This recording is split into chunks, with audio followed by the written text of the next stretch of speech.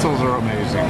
They don't do anything by themselves. They're always used to use color and techniques from other decorative areas to do really stunning things. As a tool, yes, yeah. You're right. And what I know about your company is that you've been on the creative leading edge of this thing almost from the time that you started with it. I first learned about doing stencil on stencil work from talking with you. I don't know that anyone else is doing that. The multiple layers using the registration marks. Yeah. Yeah. I mean, it's, you know, when I first started working with the stencils, I really thought that it was going to be, I didn't know what to expect. I just based everything off of what my customers were wanting. They'd send me a design and I'd break it apart in my head and figure out how to create it into a stencil. And the method that was being used at the time that I started creating them didn't make sense to me.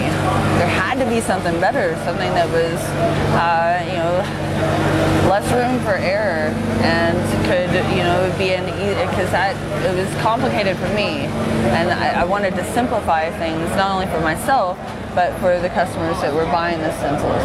And so that's why I, you know, it created, basically didn't really create, it's a technique that's used in the printing industry, and that's the industry that I was originally from, and I just kind of segued into the decorative concrete industry and made it possible for, you know, the average contractor that, you know, that has no artistic skill to be able to create something artistically on the floor, whether it's a logo or a school mascot or something that's three-dimensional and has three-dimensional value to it and pops up off the floor.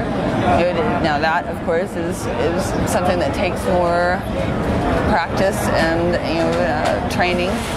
But the simple designs, the, you know, simple 1, 2, 3 color logos are generally what most customers are ordering, and those, it's, you know, before I created these, I really think that most people were intimidated by doing anything more than just one color. If it was more than one color, they weren't going to even fool with it, because the process that was involved with getting multiple colors was just too time consuming and there's too many rooms for error. And so with the stencils that I created with the layers, with the registration marks, you mask off, you expose only one color at a time, and the second layer masks the previous color, exposing a new element of the design to be able to be sprayed. So it's kind of a paint by number. It really is. If you can follow instructions, if you can follow instructions and have a little bit of patience, then anyone can pull off a stencil. And that's what I was trying to achieve. Stencils are a contractor game. They do it. But it's, from what I can tell, you know, it's your creativity on the other end, the one who creates the stencil, and you really teach them the method, and they go out and do it. So you're on the creative side of it, probably more than the contractor. Exactly. It takes all the creativity out of it for them. It's more advanced than what we had before, what you guys had before.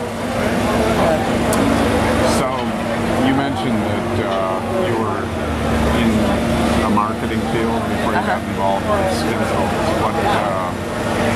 What did you do that led you to think that you wanted to be in this business?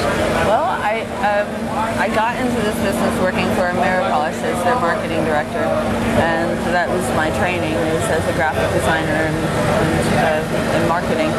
And while I was there, one of my responsibilities was creating designs for the shows and for the slabs, and it was not supposed to be a product line.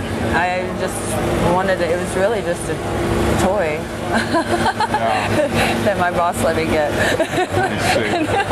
And then it turned into so much more. I mean, I have developed a serious passion for creating graphic design on concrete rather than paper.